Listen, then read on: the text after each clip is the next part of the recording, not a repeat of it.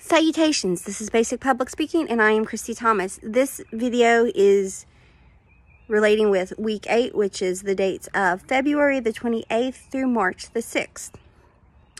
This is a work week. You don't have any lessons this week. I just want you to devote this week to working on the second main speech. That's due March 6th by midnight. This speech is the informative how-to speech. This is where you are telling us a process.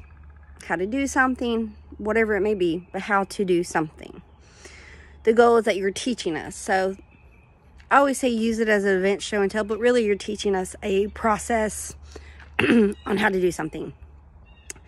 I uploaded a previously recorded video that I did last semester, talking about the requirements.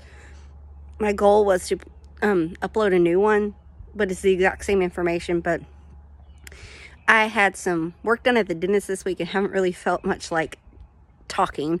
So we have this video. Again, this is a work week. No lessons are this week. And you have your second main speech is due Sunday, March 6th by midnight.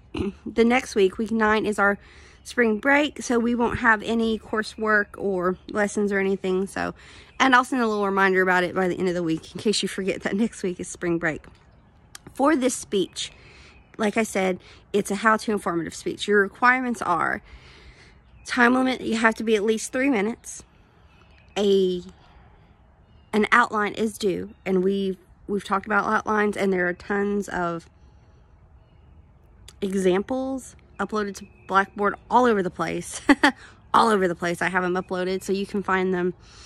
And we just did the outline lesson to help us get ready for this. So once again, it's a how-to informative speech. This is a main speech.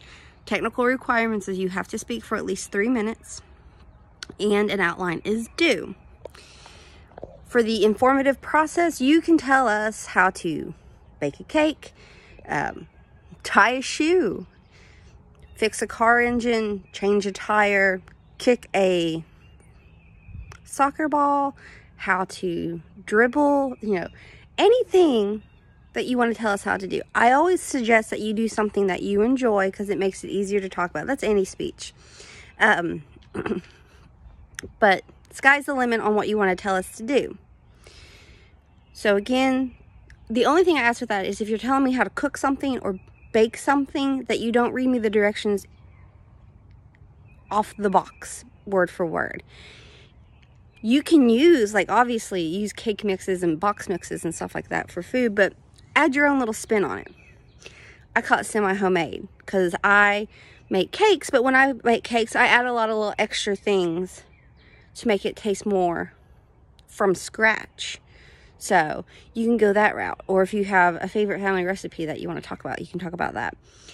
Oh, also, I forgot to mention with this, a visual aid requirement is required for this. So technical requirements are speak for at least 3 minutes, an outline is due, and a visual aid.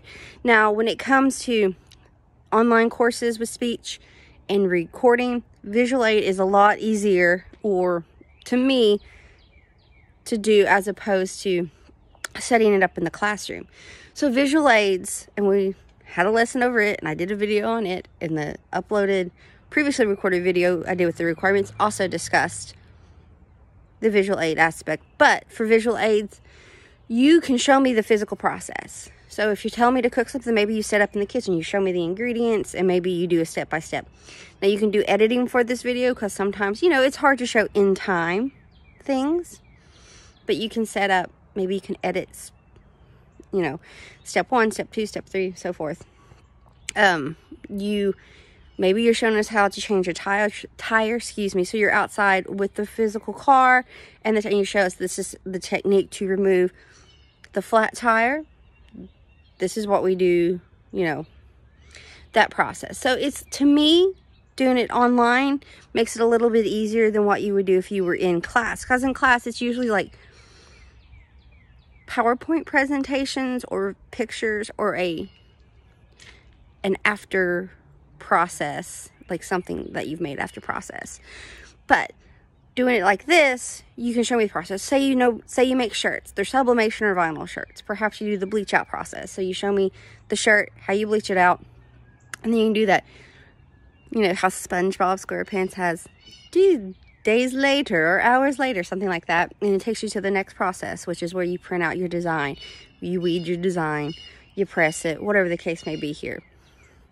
So you can get really creative. Let's just, one more time. This is a work week. There are no lessons this week. Sorry, I'm outside, so if you hear birds, that's why. Technical requirements are, you have to speak for at least 3 minutes, an outline is due, and a visual aid showing the process.